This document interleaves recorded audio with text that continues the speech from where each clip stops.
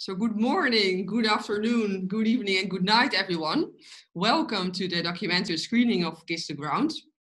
We are very happy to have you here, and it's also nice to see in the chat. I mean, unfortunately, we cannot see you, but we see many international participants from all over the world, all continents, and also people who are working for a lot of different public and private organizations. So it's very nice to have you here and to have such a diverse group attending the documentary screening. My name is Marieke. I'm part of the Commonland team, and we are hosting tonight's screening and also the Q&A session. So welcome. As Commonland, we endorse Kiss the Ground because it's about hope. The documentary really shows how man-made desertification can be reversed.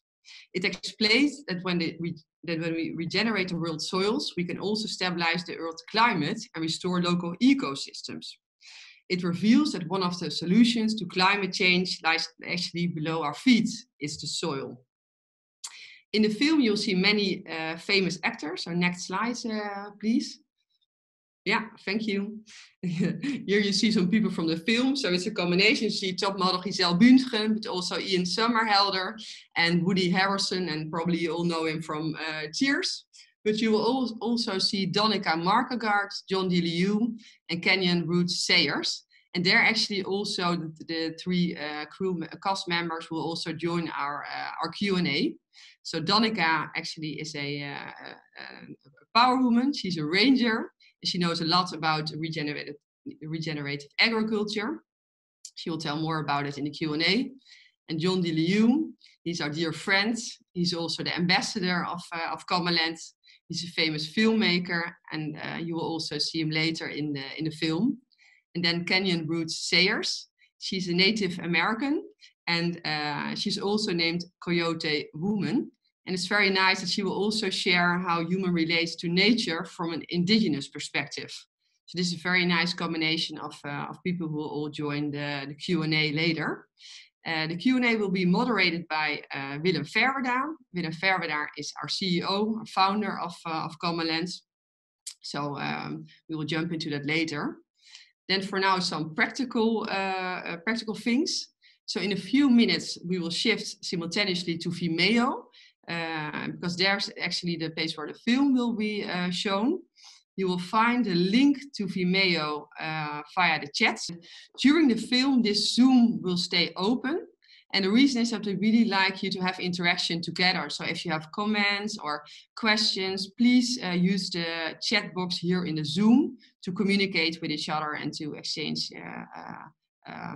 observations or other things. And for our Q&A, so that these are the questions that we will discuss during the Q&A session, we have a Q&A box, and that's a place where you can actually ask your question for the Q&A session, and you can do that anonymously, because not everyone wants to show his or her name if your question is will be asked during the Q&A session. And everyone is automatically muted. Yeah, I think these were all the practicalities. So now I'm really enjoying seeing so many of you, and I'm also looking forward to see the documentary and to exchange views after the documentary. So enjoy the film, and we now go to the countdown, because it's very nice if you all join the film at the same moment, and that you're all also back in Zoom at 9 o'clock sharp for the Q&A session. So next slides for the countdown, please.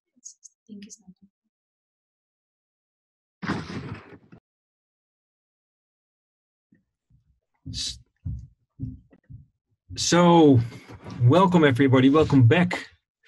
It's lovely to see so many people attending this event on Kiss the Ground with our guests, which I will introduce to you soon. My name is Willem Ferwerda. I'm a founder and director of Commonland, an organization that is working on large-scale landscape restoration based on holistic business cases. And we have developed a 4 returns framework, delivering inspiration, social capital, natural capital, and financial capital. And we are very happy that we have our guests here. I see Kanyon and John D. Liu is coming on board, and I hope, Doniga, Where do I see you? Doniga Markegard. So please unmute yourself and let me introduce yourself. So Kanyon, welcome here. You are from indigenous background in California, and you will soon tell more about yourself. John, colleague of mine, we have been working together for more than 10 years now, and you are an American Chinese and well known for your work in the Chinese Loess Plateau. And now I'm looking for Doniga, but she will join very soon.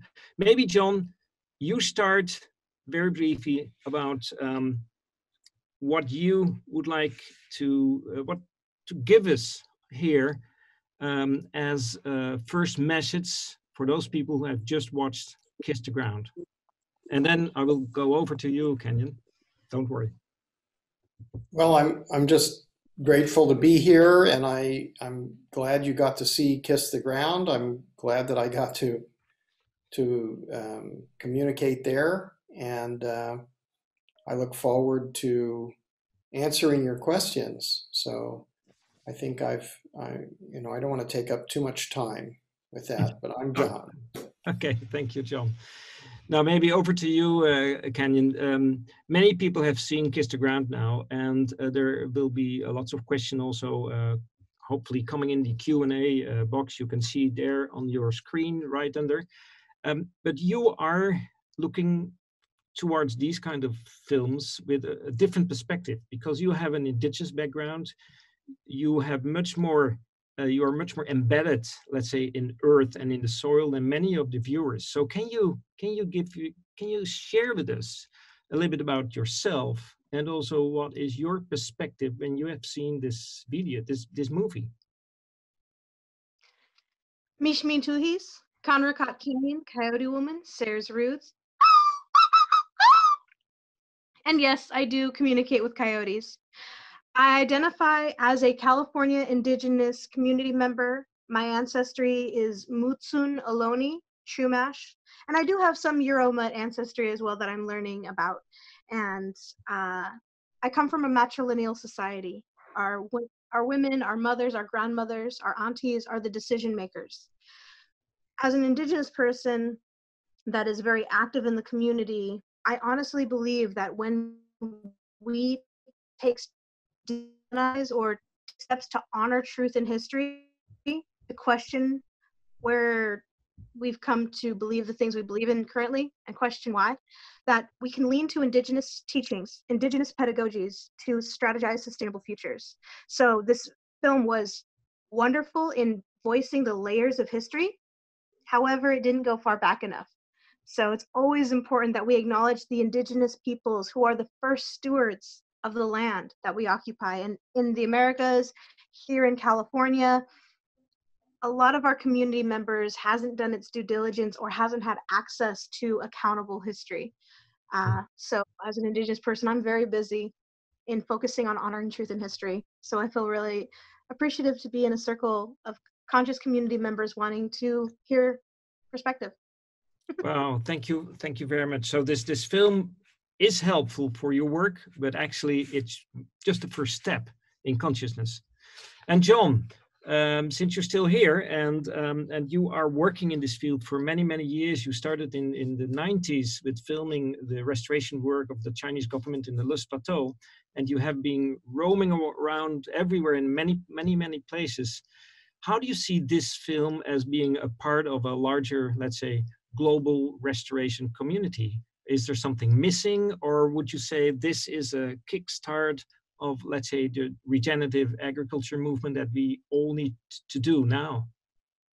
Well, I think this has been going on for quite some time, and this particular film, I think, brings new audiences to learn about regenerative agriculture, and hopefully also that it goes larger, and that we need to restore the earth systems.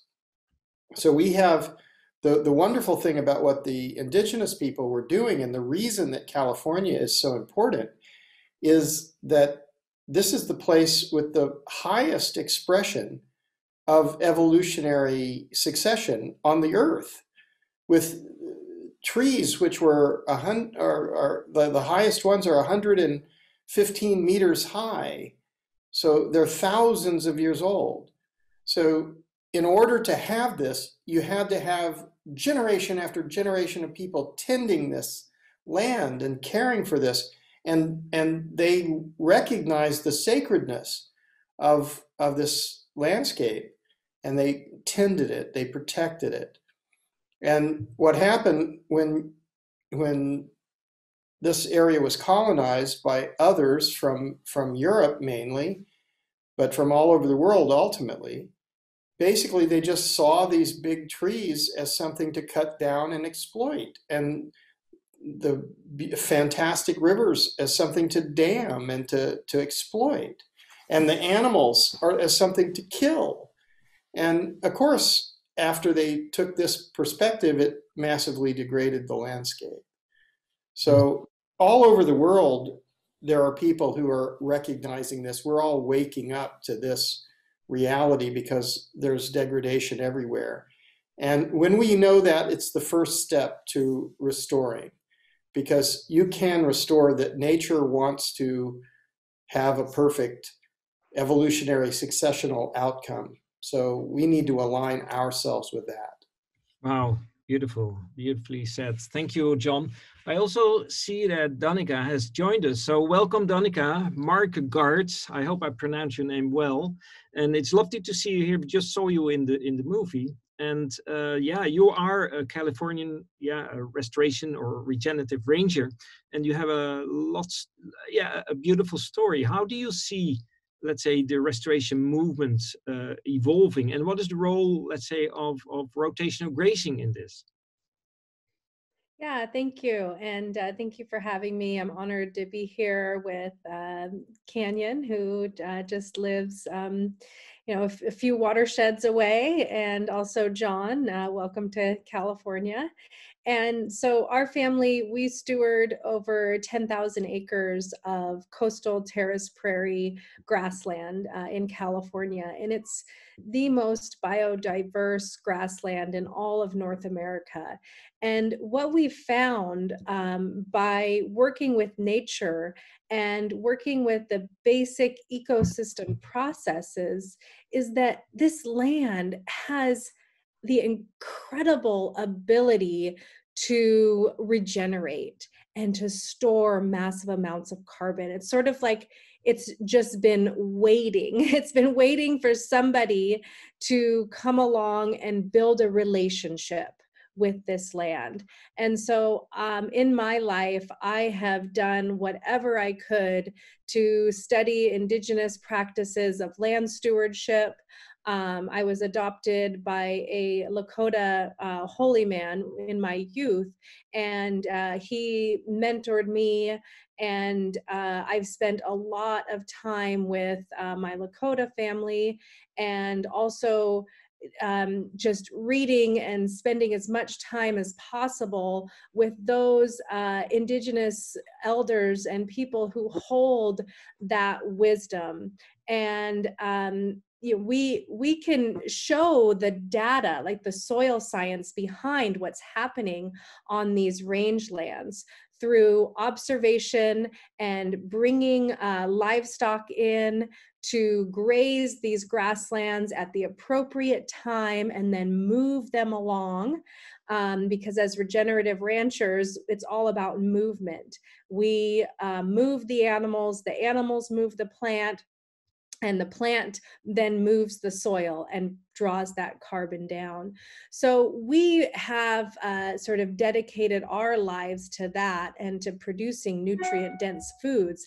But I always tell people I am humbled by what this land provides, and I give 100% credit to those indigenous people that stewarded these grasslands before us, because the scientists don't really know what the carbon storage potential is. It's just all about bringing those ecosystems back into balance and learning from how these lands were tended and how those relationships were mutually beneficial in order to produce a future where our kids can breathe clean air.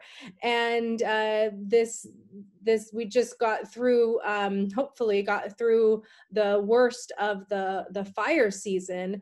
And so it was just at the forefront of everybody's mind. And I really hope that people will learn some lessons from that crisis we just went through, because really the root of that is the lack of relationship that we have with all of this beautiful life that's right here around us, that's supporting us. It's our relatives, the grasses and the trees and the waters.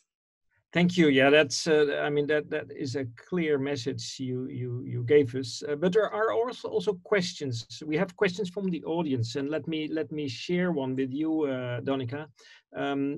People think quite often that rotational grazing should help the whole world, but we know, of course, that this is specifically meant for grasslands, not for forests or other ecosystems, but for grasslands. How do you see, how could you convince farmers, or how do you see farmers conventional farmers switching to rotational grazing or to regenerative grassland management? What are the problems they need to solve, and how did you overcome this? You work with indigenous knowledge, but many farmers don't have access to indigenous knowledge. How can we help them?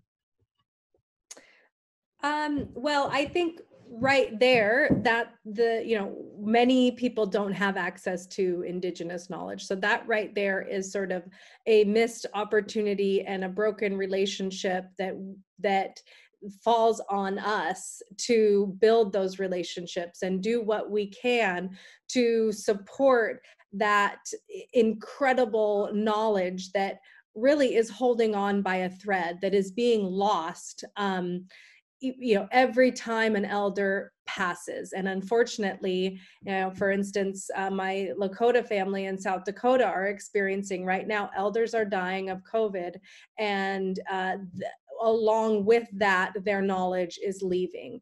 So it's sort of like needs to be an emergency that we need to bring these indigenous people back onto the land to work with these stewardship practices and tune into nature. And if you don't have access to that, then learn directly from nature. My kids, they go to nature school and they learn directly from the plants and the trees, and they learn how to survive in the wilderness, and they learn plant medicine. So it's a lifetime of learning. Now, I fully understand it, and we will soon go over to Kanyon, because I would love to hear your story. But one last thing that was just popping up here in this, that is the business case for, let's say, regenerative grazing, and how to make that switch, and how to make sure that many farmers are afraid to make this switch. Yeah. Is there any advice you can give to them? What we need is the consumers to step up and to be willing to pay a premium for the resilience of the planet and the future of their children. And mainly the ones that I feel can really turn the tide on this is the larger institutions, hospital, tech companies that have the buying power to say, I'm going to pay a premium for regeneratively raised grass-fed meats. So and I'm going to build that relationship. The first movers need to move, and then the government need to take it over. Kanyon, over to you. Kanyon Coyote Woman. That's your real name, isn't it? If you hear this story and you see what's going on in the world, and we know that 2 billion hectares, double the size of China, needs to be restored and conserved, and we see that the knowledge of indigenous people are going away, is going to be extinct, you would even say. What is your task in life here? I say I will do whatever I can, whenever I can, wherever I can, for as long as I can, to honor my ancestors to the best of my ability, to honor truth in history, and to be a good ancestor in training. That being said, when we lean to indigenous peoples, we don't just say, gimme, gimme, gimme, gimme. We ask, how can we be good community members? How can we take We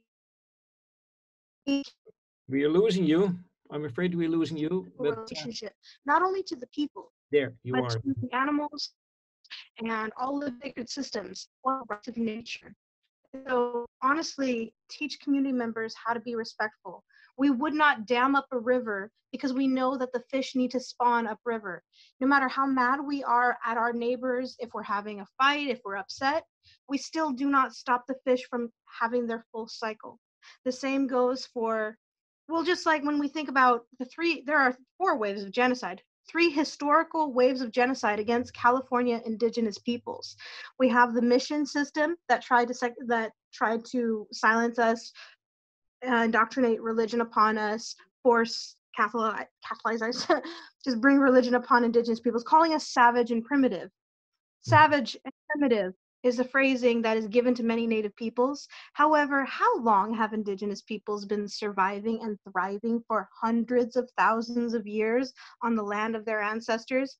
And how short is the history of 1492, Columbus sailed the ocean blue, 1600s, 1700s when the missions came to California, all the way to the 2000s? But think about the petroleum industry is merely 100, 200 years old, and the catastrophic events of poisoning the water, the plastics in the water, carbon emissions, and But all these things are now are known. There are policies made.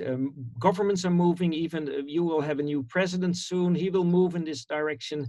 And so there are people, of course, who are positive about this movement. Finally, some awareness and consciousness is increasing, but still, it's going too slow. And we all know that. And but the restoration movement, next year we have the UN Decade for Ecosystem Restoration. This movement is finally coming up to speed with industries and regenerative agriculture, more action hopefully on conservation, which is super important. How would the indigenous movement in the whole world, how can we tap into your resources and your knowledge? For instance, we are building a bridge right now in Australia with the Aboriginal people community in Western Australia. And their stories are super, super inspiring and important. Are you doing similar things in California? In California, we are managing the land with fire. However, the governing structures still do not understand. We need to have a relationship. It's not, oh, who has the best buy-in power, more knowledgeable we need to attain. It's more of how are we in right relation with each other in the community and truth and history. We need to bring up all of the occurrences of the past to honor truth and history so we can get over it, not sweep it under the rug. So when we're seeing everything, we can then be more accountable to understand, oh, there is hurt, there is acknowledgement, there is coming forward. But if we say, forget about the past, it's over with, let's go towards the future, we won't get anywhere. And so when it comes to being in a global scale, we need to think bioregionally. We need to care about our watersheds first, care about our bioregions first in those areas, because we can't think about the globe without taking care of our own territories and humbling ourselves and grounding ourselves by becoming familiar with the truth of history in the place that we have settled. Thank you very much. Thank you. That's lovely to hear. A question to you, John, from the audience. What you see is that people are anxious to learn, students, and you know that are joining this movement. A lot of entrepreneurial people are stepping on board, but still people think and feel it is going too slowly, the whole process. What would your advice, your recommendation be? How can we speed up this process? We have already, all kind of institutional conventions in place, but still the money is not going to the right direction. And is it all about money? ? Maybe you can share your wisdom on this topic for a moment. Well, yeah, I don't think it's all about money, but I think that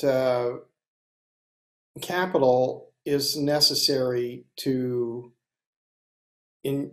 increase activity, so increase development. But development has really kind of been our problem, because we developed without knowledge. We developed without wisdom in the Western civilizations. The indigenous people chose to live in harmony with nature. It's a different psychology, a different cosmology, and a different spiritual kind of understanding.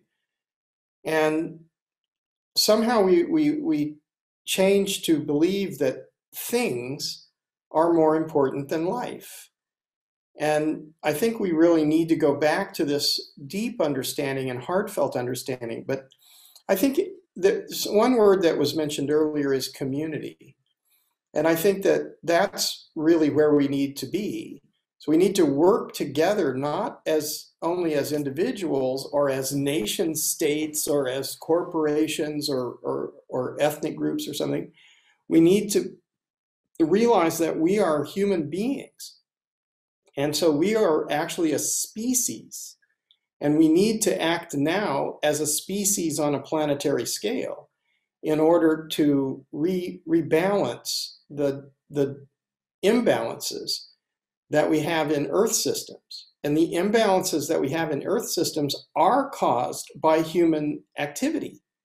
So we have dammed the rivers, we have cut the trees, we have done agriculture in ways which have no relationship to natural systems. And when we understand that, we need to move in that direction. So, you know, something that we're both involved in is the ecosystem restoration camps movement. And I think that this is a place where everyone has a chance to practice. So if you're trying to start a big corporation and you're going to gather tens of millions or hundreds of millions of dollars and do the, how long does that take? How difficult is that?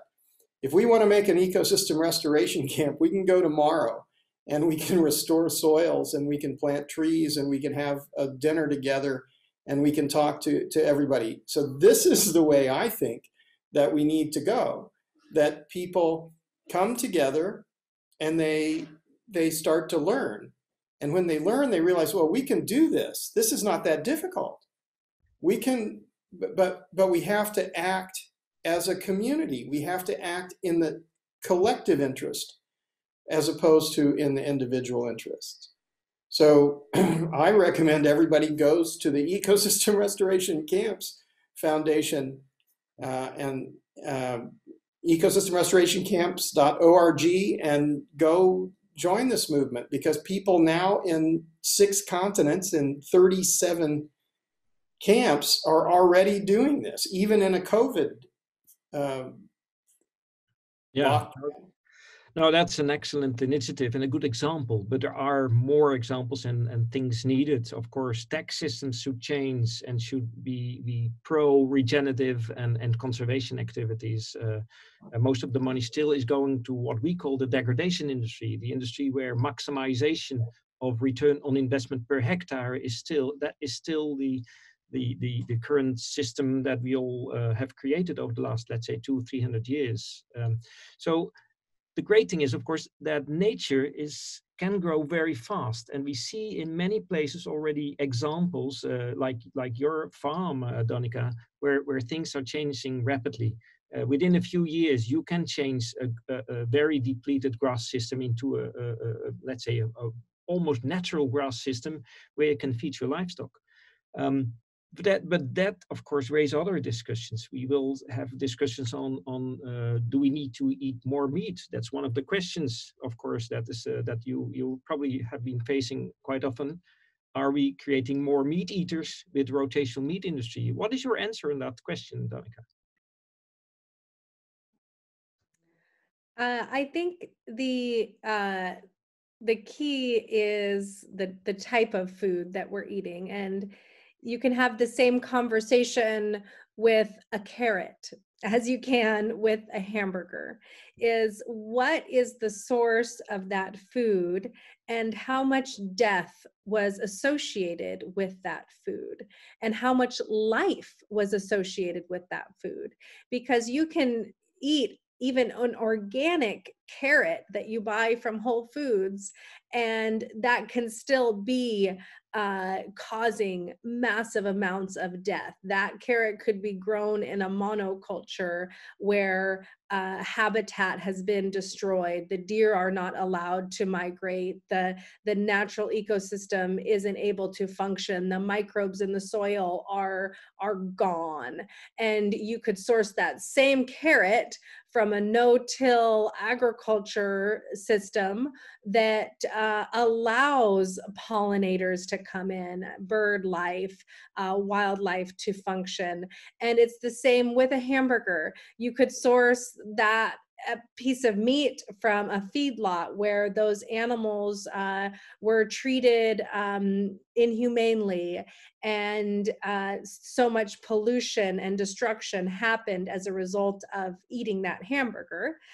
Or you could buy a grass-fed hamburger, which produced more life with that life that was taken. And we have data to back this up. Our perennial grasslands are increasing in abundance of native perennial bunch grasses. We have 32% perennial grass cover. We have 137 species of plants.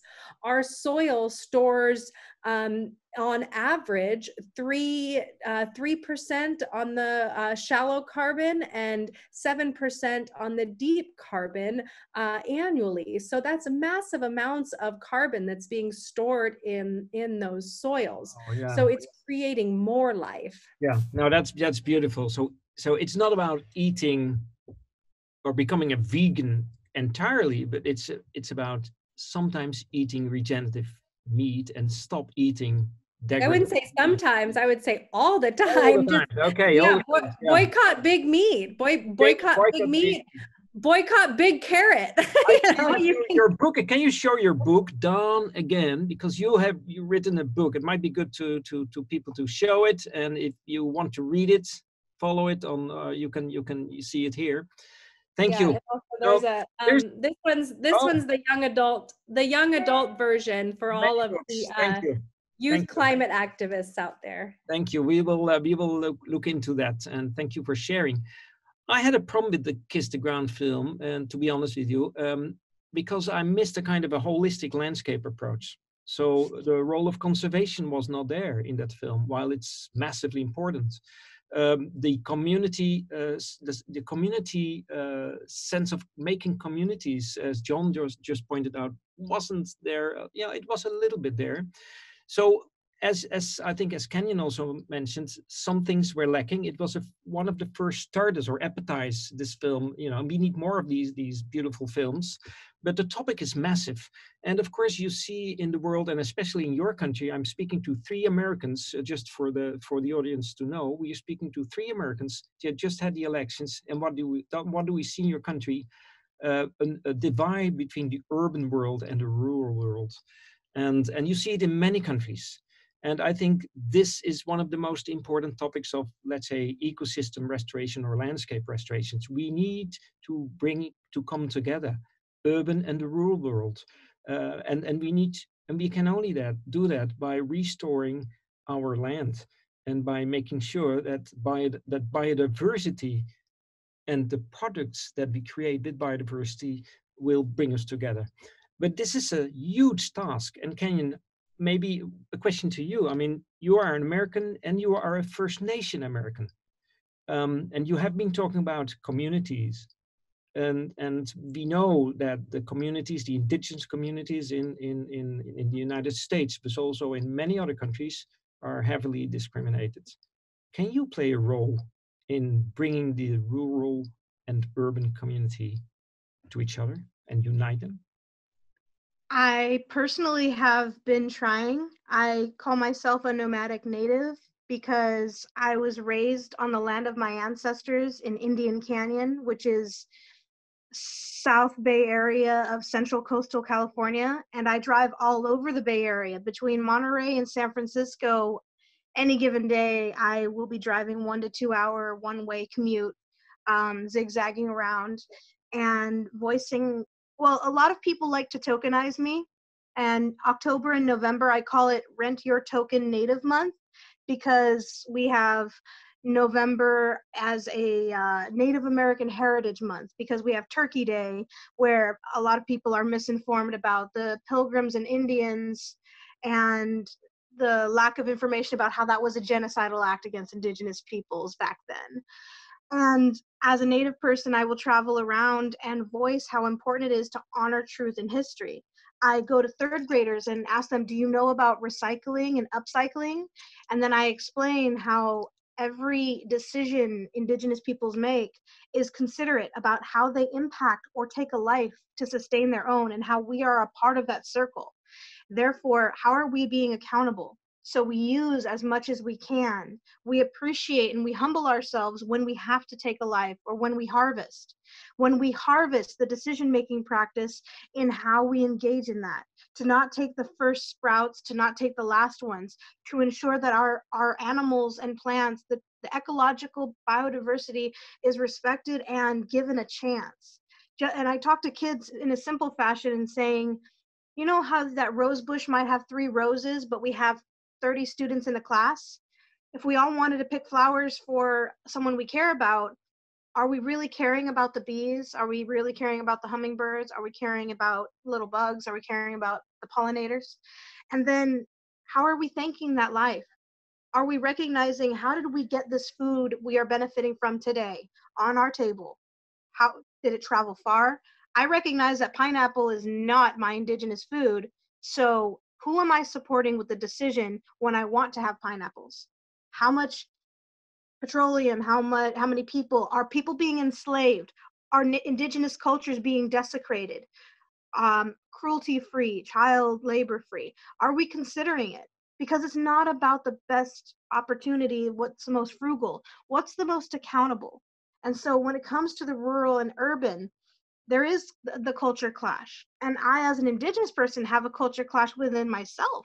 As an Indigenous person wanting to live the right way or in the old way, trying to adapt in modern day, and also witness so many things happening really, really fast, and people are not brought up in a culture that's accountable.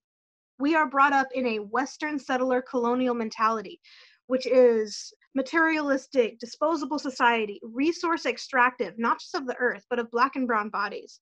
And it's entitled and affluent, and it is negligent of the sacred. It has divorced its sense of responsibility and humility. And I try and encourage people to break that. My own Indigenous relatives may even suffer that mentality because of how or where they were brought up. Many of us are in scarcity model and in reaction, just trying to survive. We need to take time to honor truth and history. And that means looking at some of the ugly occurrences, but then the layers. Why are these different community members here? What about the indentured servants who are still discriminated against? What about people who were brought here forcefully? What about people seeking refuge? Not everybody is a colonizer. However, they are all settlers, and they are all benefiting off of the land of Indigenous peoples. Where are the Native peoples? How are we being good guests? We need to hear your voice, and I mean your voice and the voice of Indigenous knowledge everywhere in the world. And I remember that when I was living in Colombia, South America, that the indigenous people of the Kogi Indians in the northern part of Colombia, you know, very wise people, they were never conquered, that they actually contributed to the peace process in Colombia. And they were honored by even governments there. So I think we need to hear your voice in the society much more. And I hope, and I'm pretty sure that this decade, the 21st century, will help you, because there is no planet B. It's as easy as that. And that's why we in our business model, we start with the return of inspiration. So ROI is not return on investment, it is the return of inspiration. And then we move to the return of social capital, communities. And then we talk about the return of natural capital, biodiversity, before we can create sustainable business cases, the return of financial capital. And I think that should be the new business model that we need if we talk about land or ecosystems. And because land, you know, is part of, there are a lot of different ecosystems. And that brings me to a question from the audience about deserts. I think it's your question for you, John. Are the old deserts like Gobi, Sahara, and Kalahari the result of human agricultural activities? That's the question. Can you answer that question, John? Well, I can try. I can help. I think that there are natural deserts in certain places, but there are many, many more desertified landscapes. So if you look at the fossil remains, or you look at the soil cores, or you look at the literature or the oral history from an area, if they have place names like the land of milk and honey or something like that, rushing rivers, laughing stream, this kind of thing, then there's a very high probability that this area has been massively degraded by human activity. And this is sort of what I've learned over the last few decades, that you can take any system and you can destroy it very easily, because there are natural principles. And these natural principles are based on biodiversity, on biomass, and accumulated organic matter. And these principles engender processes, which are photosynthesis, which creates an oxygenated atmosphere, and the growth of the biomass that reaches very high, and then where the top of the canopy is where the solar radiation is diffused. And then below that is a different type of energy system. And then the surface temperature is cooler, and the whole microclimate below the canopy is moist. And the biodiversity is continuously increasing in diversity. And so when we understand that and we look at these systems, and then you say, well, what happens if you cut down the trees and the canopy is lost? What happens if you kill all the animals? What happens if you alter this? Well, it dries out, and you don't have very much biological activity. The microbial and fungal communities are measurable, and you have nothing. It's gone. So when life is gone, what do you get? Then you get a lifeless place, And I mean, it's not like it's completely lifeless, but you find lichens and extremophytes of all kinds. But this is not an expression of the evolutionary climax. This is an expression of a massively degraded state. So the fact is, if we have this consciousness, if we're acting from ignorance and we don't, or from greed, so we just want what we want and we're not even thinking about anything else, or we don't know that these systems are cyclical and have all these amazing functions, then we just do whatever we want. And then the timeline, or the trend line for evolution is like this: always more biodiversity, always more biomass, always more organic material. And the trend line for human civilization is always less biodiversity. So we shouldn't be surprised when we follow the trend lines that happens. So knowledge, consciousness must inform our actions. And if it does, and we all work together, we also need to realize we're not individuals. We think we're individuals, but actually we're part of a meta-organism, and we're part of a long species. Our DNA contains a roadmap of all life since the beginning of time. We're related to all living things, not just all other human beings. Thank you, John. Wow. It's okay. I'm just looking at the time. It's so wonderful to hear you speaking just about, one question about natural deserts. And you gave a whole exposure of all your wisdom. So thank you very much. It's time. The problem with these sessions is we don't have time enough, because this topic is massive. It's about diversity. It's about resilience. It's about people and culture. All these things that are, as you said, John, part of one organism that we call planet Earth. But the beauty is that we can restore those degraded places with indigenous wisdom, with technology, with the right funding sources, and with people. And I'm extremely optimistic. And I would like to ask you, maybe you can have a final closure statement, Kanyon and John and Doniga, before we end this session, and I will give over the floor to my colleague Marika. Maybe Kanyon, what can you share with us? Honor truth and history. There are times that we are going to need to learn to honor the past to shape the future. And especially in America, there's a lot of work that needs to happen. However, I just believe that our ancestors are guiding us, and the only thing that you should think about is, how are you being a good ancestor? Are you being a good ancestor in training right now? Wow, beautiful. Thank you very much. Doniga, what is your wisdom you would like to share with us? Yeah, well, I think because we're coming from such a recent crisis of fire, where 2 weeks of these mega fires that we experienced was equivalent to essentially all the cars and trucks emissions for an entire year driven in California, that it's really time for us all to wake up and literally wake up every morning and say, what am I going to do today to be part of the regeneration of this planet and all communities? And find that drive within yourself. And how you can find that is connect directly with the source, connect directly with nature. Find a place where you can go and you can sit under a tree, where you can touch the soil and you can smell and be in contact with the earth.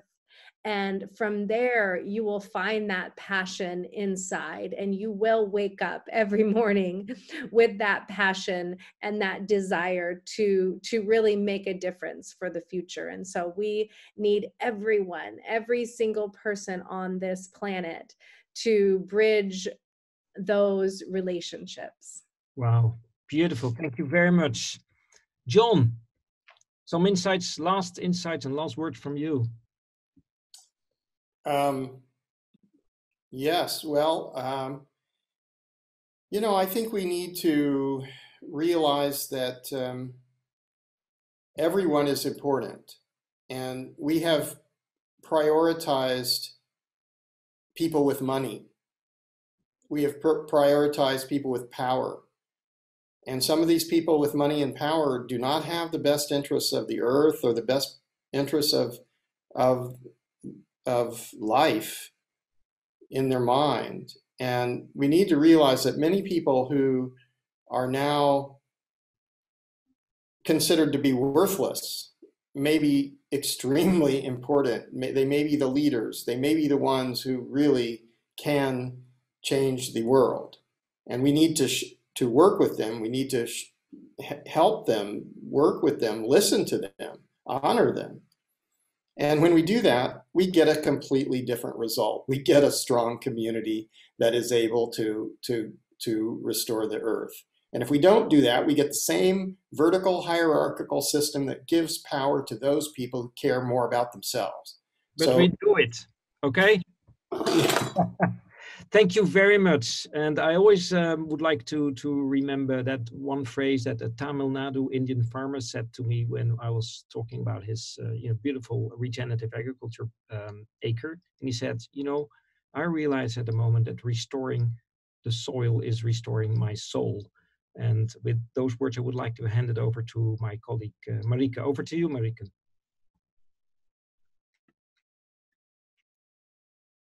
Yes, thank you, Willem, and thank you, the rest of the panel. Well, what a lot of inspiring words, and especially connect to nature and contact with the earth. Such a lot of beautiful things we've heard the last 45 minutes and also during the film. So we hope you all enjoyed the film and also the Q&A. later this week you will receive a mailing. You can also find a link to the recorded version. And since there were so many questions and there was so much enthusiasm on our platforms, we also decided to answer the question that were not answered during this session via this mailing. So everyone will get an answer on the question that were raised during the questionnaire. So thank you for that. And we'd also give you some inspiration, some things you can read or you can watch or just engage with even more with the topic. So first of all, the For Returns of Earth platform, that's the community platform of Commonland. You'll find a lot of interesting stories of landscape practitioners, so people who work on the landscapes, but you also find interesting webinars, interesting podcasts. So a lot of information about the topics we just discussed and a lot of interaction and opportunities to exchange views with other people who are interested in the topic. Then the documentary Green Gold. Yes, of course, John DeLiu. It's the transformation of the Luz Plateau in China, and it's a very nice, a very recommendable documentary to watch. Then the Reindeer Chronicles, Judith Schwartz. It's also a beautiful book. There are a lot of stories about the nature. There's also a story about our Spanish landscapes, where she describes what ecological restoration can mean for all these countries, these landscapes. And finally, the book that Doniga herself was already mentioning. She shares her wisdoms of the wild.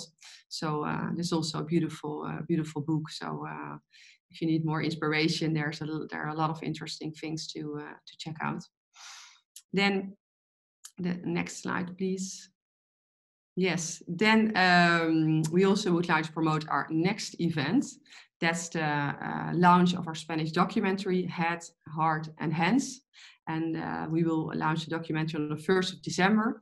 It's a beautiful story where you see what landscape restoration actually means in local communities.